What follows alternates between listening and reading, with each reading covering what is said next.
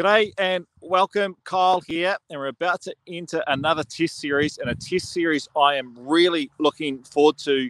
India versus England in India, and we all know India have come off this historic test series win in Australia. England are coming off a convincing series win over in Sri Lanka, so we've got two teams entering a test series in good form. And we all know the story about India, how they've had lots of injuries. So let's get into that soon. But these two teams, they're both coming off series wins, but they are some of the best teams in the world as well. So let's add that into play. I think New Zealand, India, England, and Australia are the four best test playing teams in the world. And we've just had the India-Australian series, and we're about to go into this England-India series. And so tonight, what I'm going to do here on this show, I'm going to discuss and talk and highlight the Indian side.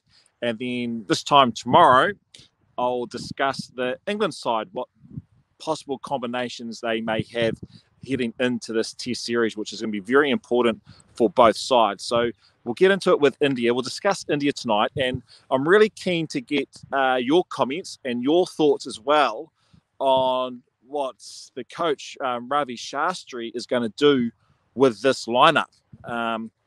So, yeah, give me lots of feedback, challenge me, tell me if you think I've got it right, or tell me if you think I've got it wrong. It's really good to get your feedback, and let's have a good dialogue on what we think the starting 11 is going to be for India. Before we look forward, let's just look back. That last test at the Gabba, which was an amazing test win, let's just go over that 11. So we had Rohit Sharma at the top, Shubman Gill, Pujara, Rahane captained the side. Let's not forget about that. He did a fantastic job, Ajinkya Rahane, at leading that side over there. Pant, well, he was dynamic, wasn't he, with the bat? Won them the test series. Agarwal played the test. Washington Sundar, Shardul Thakur, Navdeep Sahni, Siraj and Natarajan was the starting 11 for India. Now, we all know at the start of the test series in Australia that would not be, well, no one would have guessed that would be the starting 11 for the fourth test at the Gabba. It's funny how it all changed. I've said it before, I don't care about India A, B, C or D teams. It's irrelevant. All those players are deserving international cricketers, and they showed what they were worth on that stage over in Australia. So that was that starting 11. Now, this is where I think it changes, because there's some good players that didn't play that last test who I think got better test records and first-class records. I think Rohit Sharma and Shubman Gill are going to open at the top. Shubman Gill, class act, absolute class act. He is the player I love watching bat. When I grew up here in New Zealand, there was a very stylish batsman called Martin Crowe, one of New Zealand's great batters. He's just lovely on the eye to watch, and Shubman Gill's like this. He is just a beautiful player to watch out in the middle. So it's just going to be fascinating to see how he builds his international career over the next decade. But anyway, so we've got Sharma and Gill at the top. Pujara the wall, I think, bats 3. Very good series in Australia. How many bruises? I hope he's recovered from all his bruises that he took on his body in throughout that test series, because Australia certainly peppered him with the short ball, but he is prepared to have a long stay at the crease, and he is the one, depending on the English combination of what they go for. We'll discuss that tomorrow night. Let's say it's an Anderson or Broad, he'll be the one who to take the shine off the ball. Big time, so he can let his stroke makers play around him. Virat Kohli comes back into the 11. Now, this is interesting because I think he will have a massive point to prove. I don't think he has had the best 12 months in Test cricket, but I think the wee freshener he has had at home for the birth of his child would do him the world of good. And there's been a little bit of media press, public opinion, that perhaps Ajinkya Rahane should be the skipper of this test team. But we saw recently Ajinkya Rahane come out and say that Virat Kohli is the skipper. He is just a stand-in for the Australian series. But I still think Virat Kohli will have a big, big point to prove, and I feel he's going to do it with the bat. He is going to let that bat there do the talking in this test series. So he will come in at 4. Rahane at 5, well, he's a good player. Pant, he plays, and absolutely he should, because he was dynamic with the bat. He can play the game where he needs to bat time if the team requires it, but he can also be destructive and change the game very, very quickly. He can score runs very quickly, Pant.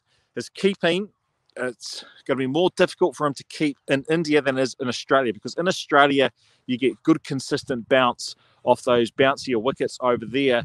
So his keeping ability is going to be tested a whole lot more in this series. So it's going to be interesting. I hope he's been doing a lot of work with his keeping, because you know what he can do with the bat, but he plays. Now it's the bowling combination. What do?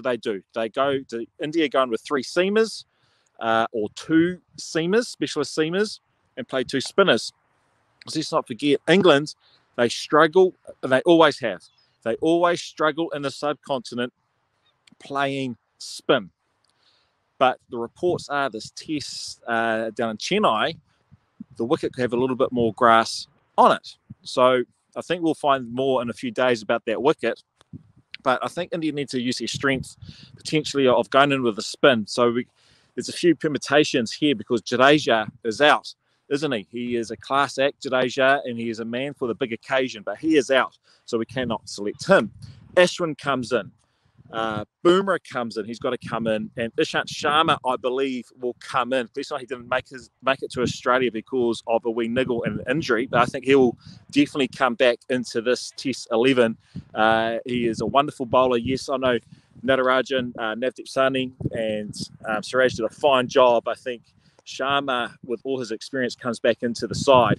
Now, the third seamer, do you go with Suraj, which I think deserves it if you go with the 3 seamers, or do you bring another spinner and leave him out and bring in perhaps Kuldeep as the variety? Because the other option is, I think, Washington Sundar and perhaps Axar Patel playing off that spot. But if that happens, you potentially got 2 off spinners in the lineup. You don't want to do too much of the same. Axar Patel's got, I guess, more first-class experience than Washington Sundar, but he did a really fine job over in Australia. And I think you've got to reward players who do well. So majority of the team picks itself. It's just the combination of bowlers of what you want to go in with. And I think that will be well, you tell me, what discussions should skipper Virat Kohli and coach Ravi Shastri be having about these combinations? Do you go in with the 2 fast bowlers and the 2 spinners, or do you chop it down to the 3 fast bowlers? Sorry, increase it to the 3 fast bowlers and just have the 1 specialist spinner, which has to be Ashwin. He didn't play that last test over in Australia, but he had a fine series over there, and his experience, he can bat as well, so he has to play. So it's just that bowling combination, I think, is the point of discussion. But that top order, it's pretty much picks itself.